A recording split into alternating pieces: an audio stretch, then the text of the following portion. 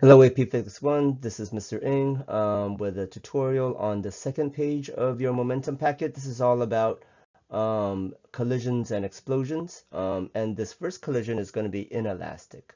So if you recall, in an inelastic collision, momentum is conserved, but energy is not. You know, this page doesn't really talk about the energy not being conserved, but whatever.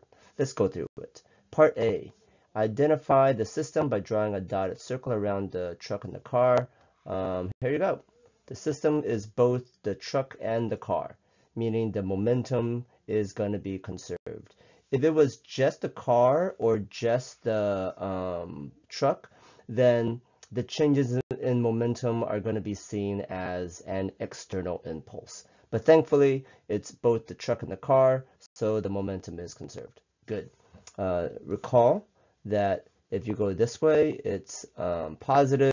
If you go this way, it's negative, right? With number line stuff. So here, let's diagram the situation. Diagram cars A initial momentum. We have a mass of 1. I'm going to be lazy and make 1, 1.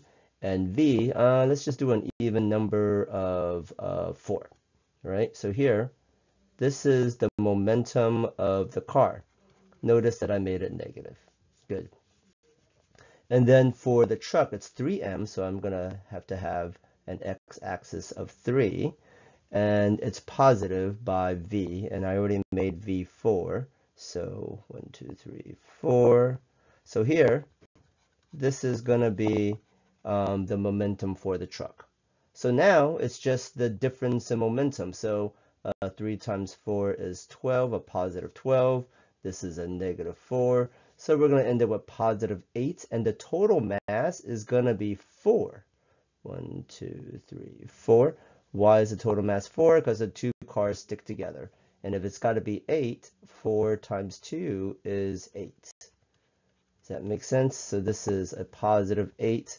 If you need a unit, it's kilogram meters per second. But, you know, it's all. There's no units here, really. It's just random letters. Good. So here, what do we show? We showed the conservation of momentum. Even though this is an inelastic collision, momentum is basically always conserved if you choose the right system. So here, momentum is conserved. Good. Part C is a little bit different. Part C is not about a collision. Instead, Part C imagines that the two cars get pressed together with a spring between them and they explode away from each other. So a collision occurs when two things bounce into each other.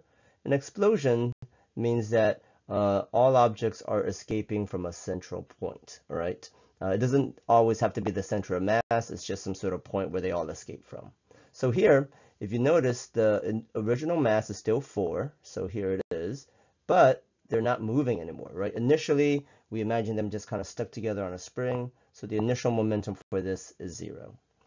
And now let's do a random momentum. Let's just bounce the car back to where it was coming from, all right? Let's make it positive this time, right? Because the car is going to go to the right. So let's just make it 3.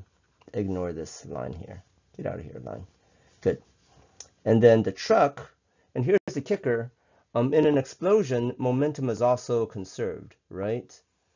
Meaning, these two momentums, the momentum between the car and the truck, they need to cancel each other out. So the truck is 3 times the mass, so I got to make it a little bit wider. And look, I need to give it the same area. So when they explode, the truck is going to go slower, right? It's got a big M and a small v. And here, the car's got a little m but a big V, right? But ultimately, their two momentums will cancel out. In terms of energy, that means all the initial energy was in the spring constant, right? The two cars were pressed together and there was a spring that was sticking them together. And now all the energy is in K, where there's the K of the truck, and then there's the K, the kinetic energy of the car. And why did I make the kinetic energy of the car much greater? Because the car was faster, right? And if you remember, K is equal to 1/2 mv². V matters more. Let's just plug in those random numbers, right? The kinetic energy of the car is 1/2 times 1 times 3 squared, which is 4.5. The kinetic energy of the truck is 1/2 times 3 times 1 squared, which is basically 1.5, right? So 1.5 versus 1, 2, 3, 4. Oops, I made it too tall. Right? Yeah. Yeah. Okay. So now these two energies should be conserved, so I should get it all the way up here. Okay, the energy is conserved in an explosion. Finally, one last little exercise on part D. This one's super easy. It just says that what if there were two cars that were identical and they hit each other from two different directions? So 3 and 1, and then 3 and 1. And I have them in opposite directions because, well, that's what it says, right? They're coming towards each other in opposite directions. So this is from the positive direction, this is from the negative direction. Oh, look what happens. Momentum becomes 0. Meaning, they'll smack each other and then they'll stop. This is a fancy thing that only occurs when you have the same masses.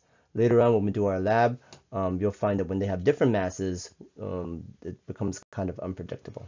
Hey, thanks a lot for watching. You guys are doing a great job. I'm really, really proud of you.